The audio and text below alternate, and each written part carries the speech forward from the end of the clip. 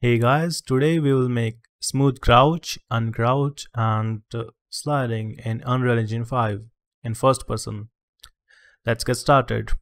In our first person project, let's go to the content drawer and blueprints folder, open the first person blueprint. Now this is the event graph and we need to add smooth crouch and uncrouch abilities. So first we will select our character movement and look for crouch. Here we need to take this can crouch movement capabilities, I guess, and yes, we want to be able to crouch, so we will tick this, compile and save. Let's zoom in here and let's make two custom events. So custom event, add a custom event, we will name it start crouch. We also want to have one more custom event and we will name it end crouch. Now I want my character to crouch and uncrouch when left alt is pressed. So let's look for left alt. When it is pressed, I want to start crouch. And when it is released, I want to uncrouch. Let's select it and press C to command. I'll say left alt, crouch, uncrouch. I want this to be blue. Now we need a timeline as well. So let's make a timeline.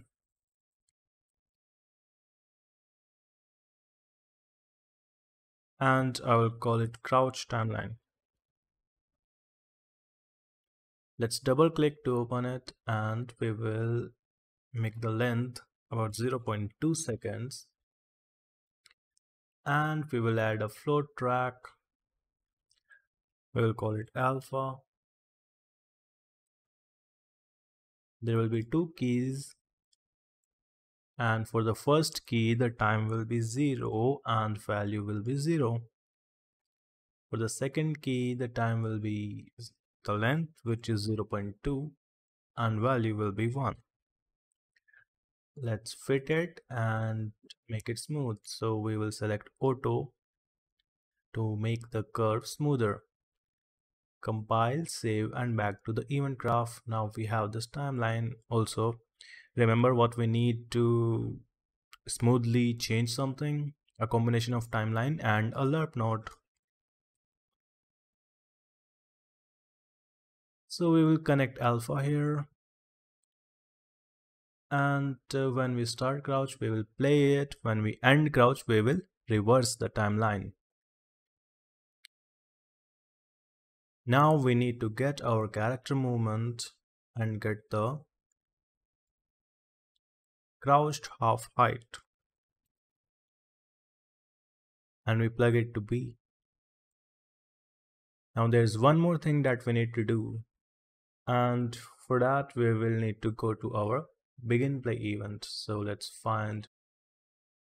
So this is our begin play event. And here we need to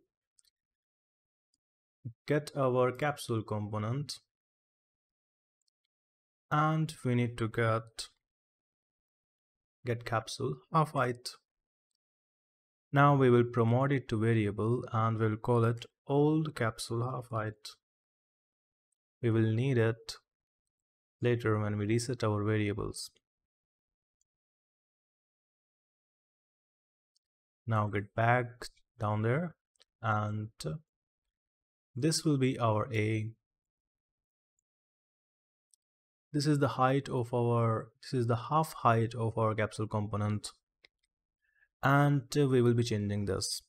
So when we update it, we need our capsule component again. We need to set capsule half height. The return value of our lerp node will be the half height. And let's connect it to update of the timeline. Double click here to make it look better. So this will smoothly go from this old capsule half height to crouched half height over 0.2 seconds. And while we do that, we change the capsule half height. But we also need to do one more thing, because doing just this will not help our character crouch. So when we finish, we're going to need a branch. So let's hold B on our keyboard and click to get a branch. Now we need to compare the direction. Equal, equal. We need this enum equal. We need to do that when we finish the timeline. Double click and drag to make it look better. So if our timeline was playing in forward when it finished, that means we want to crouch. So let's just type crouch. That will make our character crouch. And if it was not forward, that means it was playing backward. We need to uncrouch. So that will help us smoothly crouch and uncrouch. Technically, we could just plug these into left alt and our character would crouch and uncrouch, but that is not smooth. Because we want a smooth crouch and uncrouch, we need to use a timeline like this and change the half height of our capsule component over some time smoothly using a combination of the timeline and lerp node, like we always do. Now let's select all of this and proceed to comment. I'll call it smooth crouch and uncrouch. Let's compile, save, and go to our map plate. Let's see, will it work? So if we press Alt, yes, the crouch is smooth. If we release it, the uncrouch is also smooth. So that is how we can add smooth crouch and uncrouch to our first-person games in Unreal Engine. Now let's also add the ability to slide. So back in the blueprint, now let's get some space, and right here we're going to make a new variable. So let's make a new variable that will be a boolean by default, and we will name it should slide and crouch. It will be a boolean by default and it will be false by default. Now we need another custom event. Let's name it start sliding. So first add a custom event. We'll call it start sliding. Now we also need one more custom event and we will name it end sliding. Now end sliding will just be the end crouch event. So let's just end crouch, because while we are sliding, we also want to make sure that we are crouched. We are not going to be sliding without crouching.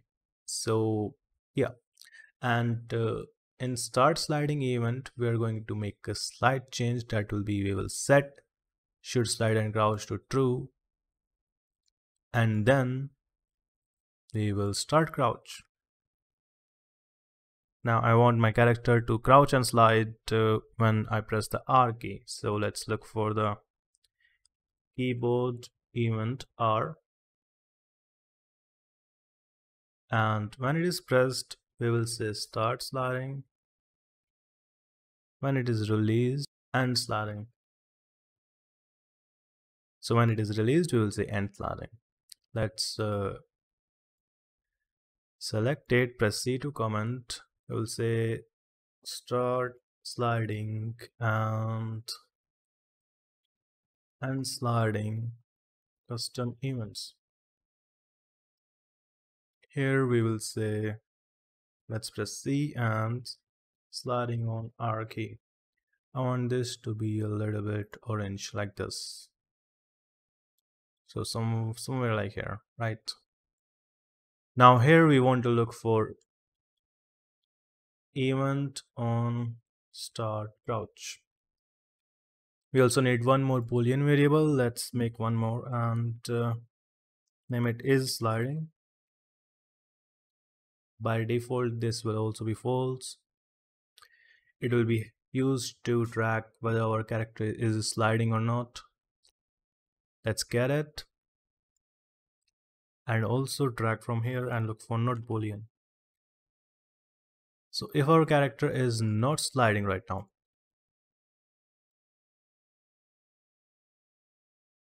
and we also need this should slide and crouch variable, let's look for and boolean. So if our character is not sliding and we should slide and crouch. Let's hold B on our keyboard to get a branch.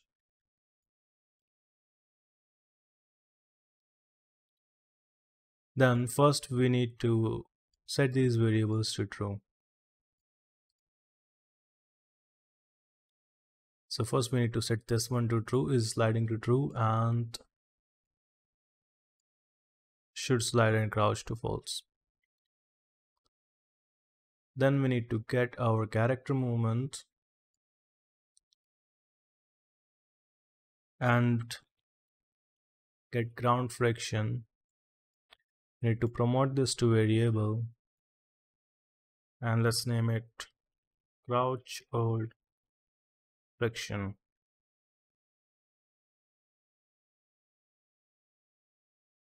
Then we need to set ground friction to 0 so our character can slide smoothly. Now we need to get a character movement again and look for max walk speed crouched. Promote it to variable and rename it to old max walk speed crouched. Then we want to set max walk speed crouched. For me 1200 works. You can try with a different number if you want to. Now let's select all of this and press C on our keyboard and comment start sliding on crouch if should slide and crouch. And I want it to be slightly blue.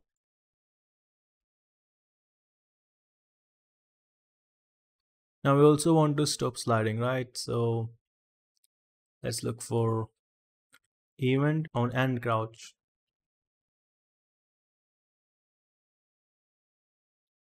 Now we want to check if we are sliding, so we will get is sliding and then we will get a branch. Then we will set is sliding to false and we will get our character movement. Then we want to set the ground friction to crouch hold friction. And we also want to set the max walk speed crouched to old max walk speed crouched.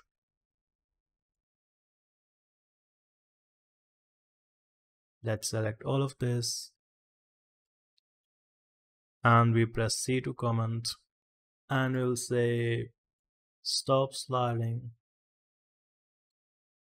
on uncrouch if currently sliding. I want this to be blue as well.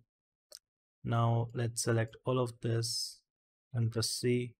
Let's say logic for handling crouch and sliding.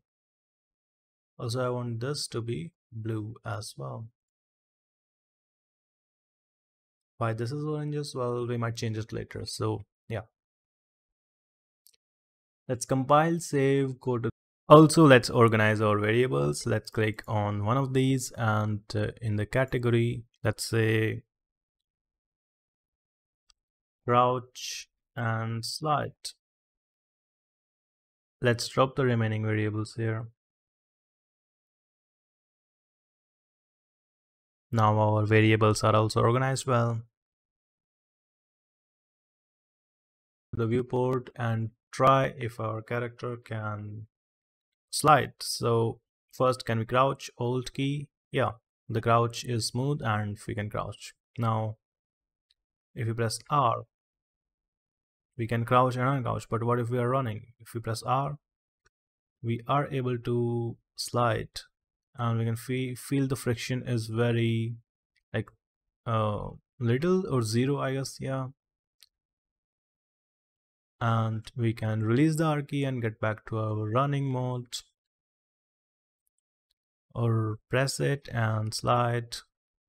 So that is how we can add smooth crouch, uncrouch, and sliding in Unreal Engine 5. Let me know in the comments if you like this, and I'll see you in the next video.